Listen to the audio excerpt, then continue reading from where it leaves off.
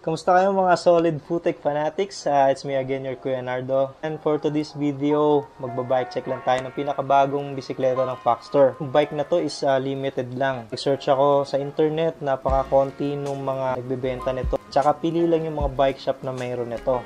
So kung nakapagpa-reserve ka na ng bisikleta mo ngayon na bibilin, medyo guguluhin muna ni Kuya Nardo yung buhay mo para mapaisip ka na ito na lang kaya kunin ko.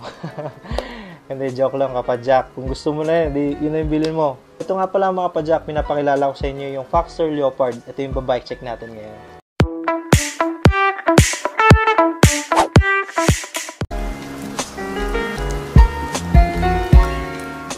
Yung frame is made of 6061 series of aluminum alloy, glossy finish yung paint, and it has a tapered head tube.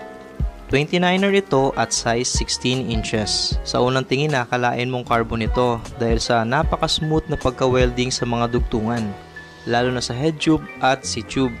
Pero yun nga lang, napansin ko yung bandang bottom bracket at dropout, hindi siya smooth weld. Internal cabling na ito na ang nakaroute is shifter cable housing ng right shifter sa kaliwang butas. Nakaroute naman sa ilalim ng down tube ang kable ng panglikod na preno. 135mm by 9mm QR ang rear hub spacing at 68mm naman ang haba ng bottom bracket shell. Post mount na din ang kabitan ng preno nito. Yung fork na nakakabit dito is rigid. 6061 series aluminum alloy ito, bladed ang design na may habang 450mm crown to axle. 100mm ang hub spacing naman ito at post mount ang kabitan ng preno. Hubs nito ay DHQ color black, 32 holes at siguradong okay na okay ang gulong nito dahil sealed bearing na rin ito.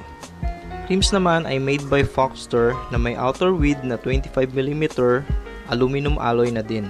Shimano na ang series ang rotor harap likod at ito ay 6 bolts.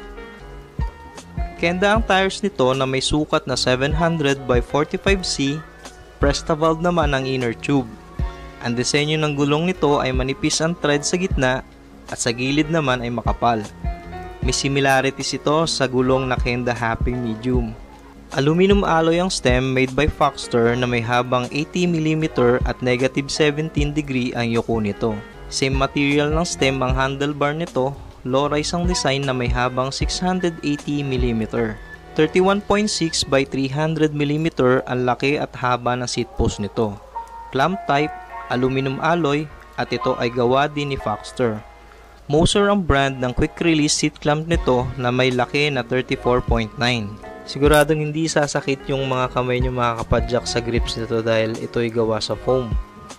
Nung inahawakan ko napakalambot, tapos sinusubukan ko siya ikutin, hindi naman siya naikot dahil may kabilaan lock yung grips nito.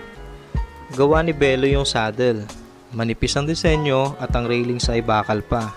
Ito ay may habang 10 inches, lapat na 5 inches, at kapal na 1.5 inches. Shimano MT200 naman ang hydraulic brakes nito. Shimano Tiagra SL4700 yung shifter nito. Ito yung version ng road shifter ng Shimano na pwede sa flat bar.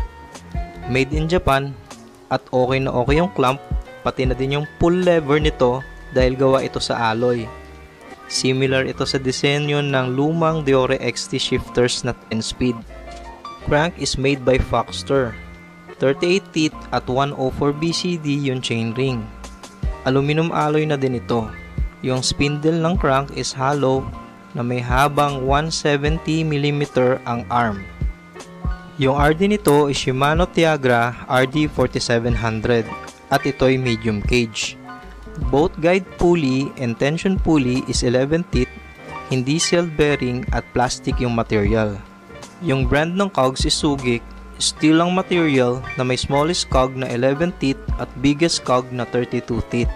DHQ din ang brand ng rear hubs, sealed bearing na ito at cassette type. Konting kwentuhan lang tayo dun sa napanood nyo na video. Ang ganda nito mga kapadjak sa bisikleta na to. Dahil mountain bike yung frame niya, maluwag pa yung mga clearance nito sa fork. Ayan, makikita nyo sa video. Almost 1 inches yung itaas saka yung gilid dun sa fork. Doon naman sa rear niya, napakalapad din ng clearance. Pwede ka pa magkabit nito ng mga Around 2.1 to 2.2 na gulong. Depende na rin siguro sa thread kasi may mga 2.1 kasi na pag malaki yung thread na linagay mo at talaga sasabit na. So definitely yung thread na kung gusto mo mag wide na gulong dito, pwede. Siguro ang pinaka safe is 2.1. Pwede na yun, road and trails, pwede na yun. Kung 2.2 naman, piliin mo naman siguro yung mga mga Maxxis Econ, yung mga ganyan. Mas manipis yung mga knobs nun. Kung iniisip mo na pwede mong gawin itong gravel bike, hindi. Kasi yung geometry ng bike, yung frame is mountain bike. Hindi rin ito pwedeng palitan ng drop bar kasi mamumblema ka, papalit ka pa ng STI. So stick mo na yung yung shifter niya na Tiagra din na 4 flat bars. So shifting niya okay na din. Para kang nag-shift ng mga M6000 series na shifter.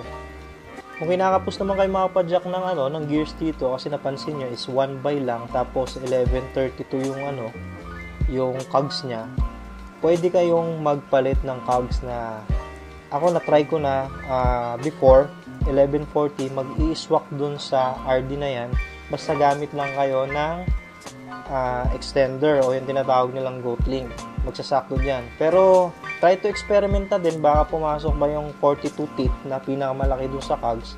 Pero ako na-try ko pa lang is 1140 and that was years ago nung uso pa yung wolf tooth na nilalagay dun sa cogs as an extender.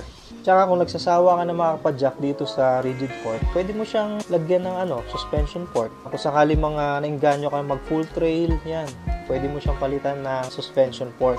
So yun mga kapadjack, sana nagustuhan nyo yung pag-uusap natin tungkol dito sa Foxter Leopard. Kung gusto nyo nga pala nitong bisikleta na to, meron ito sa Bikelane. Inquire lang kayo sa kanila. Huwag na kayong mag-chat, huwag na kayong mag-message. Tawag na lang kayo para mas mabilis na makausap mo sila. Kasi pag message mo sila, matatambakan yun sa dami ng nagme-message sa kanila. Yan dito na lang ang video ulit mga kapadjack. Till kailan na ulit kaya ako mag-upload? Asensya na, medyo busy ngayon kaya almost weekly lang tayo nag-upload ngayon So ayun mga kapadjack, ride safe pa rin dahil may COVID. Always wear a mask. And God bless us all.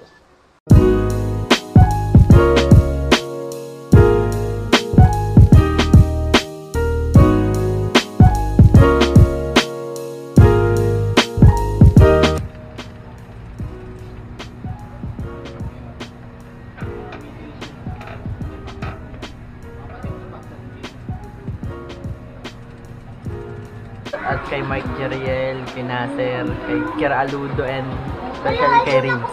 Ride safe. Thank you.